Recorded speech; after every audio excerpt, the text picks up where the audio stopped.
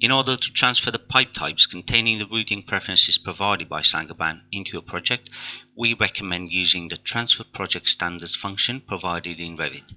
This allows you to copy specific project settings from another open project, so this means opening the template provided by Saint-Gobain simultaneously with your project. So with both files open, you need to go to your project file, click on the Manage tab, select Transfer Project Standards, check None.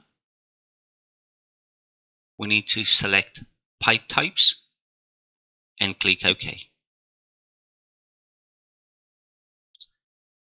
This copies all pipe types containing the recommended routing preferences from our template into your project.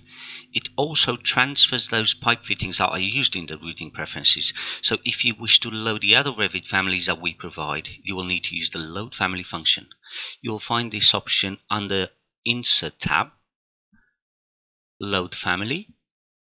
Select the specific folder where you have the content that we provide, and select the content that is required to complete your design.